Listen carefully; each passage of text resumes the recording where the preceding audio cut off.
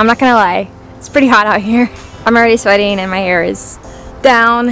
I should have put it up in a ponytail. That's okay. Continuing on with this documentary on my mental health journey and vlogging. So I am in a different place than before. That's kind of the point of being here in the woods. I like this area. If you're following me along, you're very aware that the last time that I shared on this mental health journey vlog, I discussed a lot about God preparing me for a storm that He was about to allow me to walk into.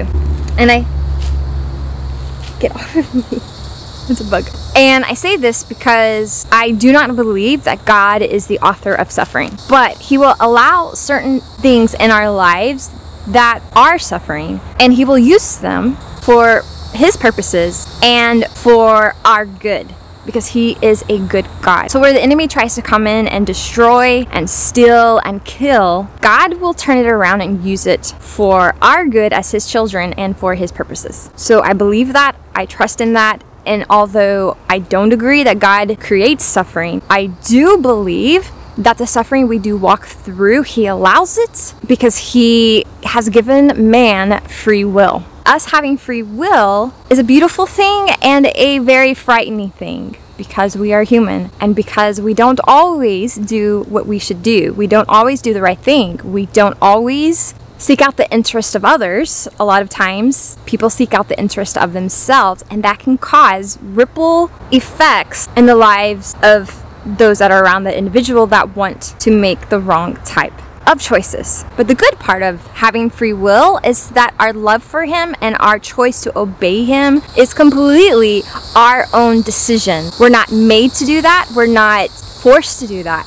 We do that because we choose Him, and there's beauty in when we allow our free will to choose to follow the Lord, to choose to love Him, and to choose to be obedient to His word. There's beauty in free will, and there is sadly suffering as a result of free will. It is hot out here. I wanted to continue on with this vlog and discussing the type of storm that the Lord allowed me to enter into. Again, I took some notes on my phone so that I would stay focused, but I am allowing the Holy Spirit to just speak freely through me, because this is His work that He wants me to do for Him, and I'm just a vessel. I am an instrument for Him and His glory, and so let's see what we come up with from this recording of this vlog. Let's continue. So the storm that I was allowed to walk into involved a certain number of things. It wasn't just one thing that happened in my life that was disturbing or upsetting or even devastating. It was a number of things piled on one another. So I've already shared with you that I had issues with infertility. I had a benign brain tumor on my pituitary gland.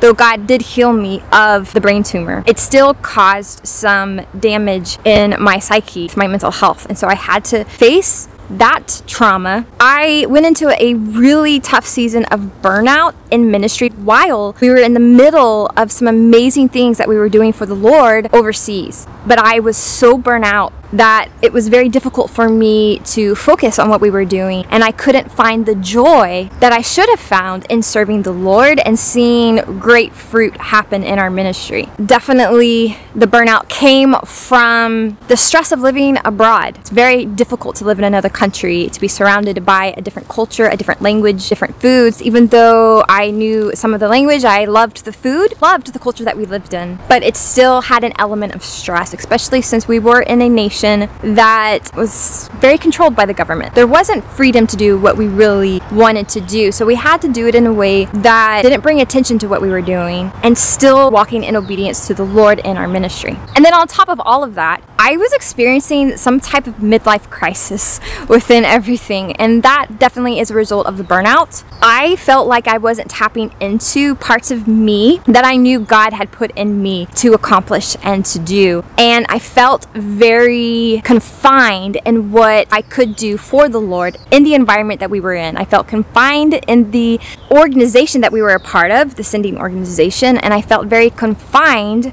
I felt confined because we had so much we had to do that was required in our job description that didn't give me freedom or room to explore the things that I felt like God was putting on me to do. I just felt very trapped. This is my perspective of being in this organization. It's not the same all across the board for everybody, but this is how my personality responded. I really struggled with not having the freedom to do what I felt the Lord was calling me to do, and my husband as well. And we were pretty much doing what we were asked to do by supervision, and at the same time walking out what we felt the Lord wanted us to do. So we were pretty much pulled in two different directions. They weren't completely different, but our energy resources and our time was taken up by these two obligations we felt like we needed to do. I hope I'm making sense in this. So we were doing what we were told to do, and we were doing what we felt God told us to do as well, and very, very busy and burdened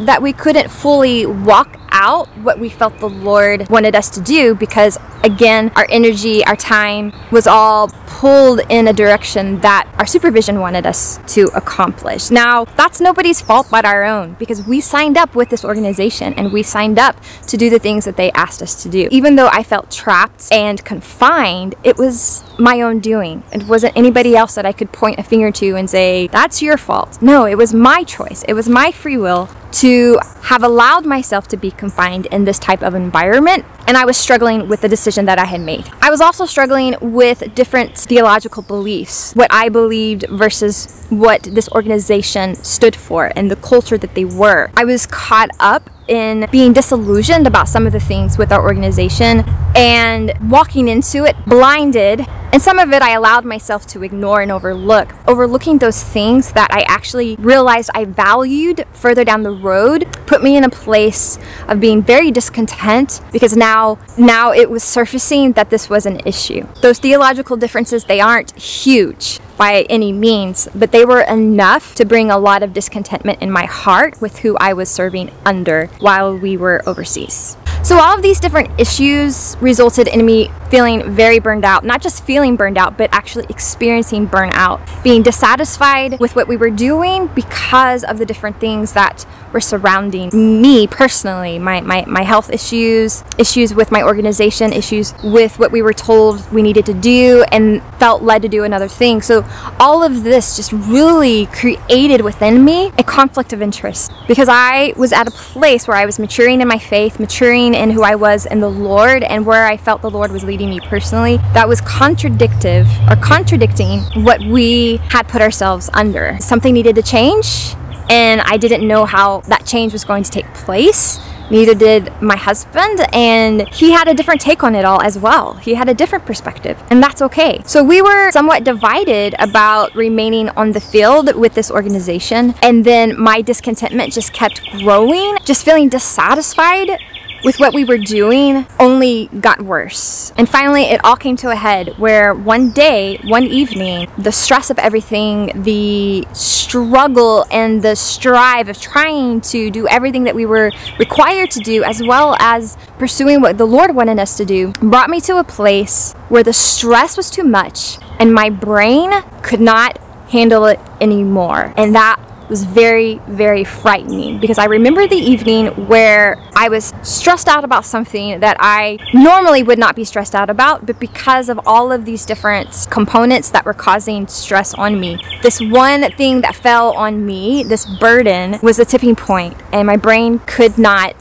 handle it. When I was communicating to my husband that night, I was forming words, but I couldn't form sentences. My brain was that impacted by the stress that I allowed it to be under, and I was probably this close to experiencing a nervous breakdown. And I believe that the Lord swooped me up and continued to protect me in all of it. But my husband and I knew that this experience that I was having and this complication I was having of speaking but not being able to form sentences was a huge red flag that we needed to get help for me. And on top of all of that, I was becoming more and more depressed because I wasn't living out what I knew I was supposed to be living out, and I was experiencing panic attacks that I've never experienced before in my life. In fact, I didn't even know. I didn't have any grid for what a panic attack was. I just started feeling really anxious, and the stress of everything was causing me to be built up with fear and anxiety and panic. And so we got depression, we have anxiety, we have burnout, we have huge discontentment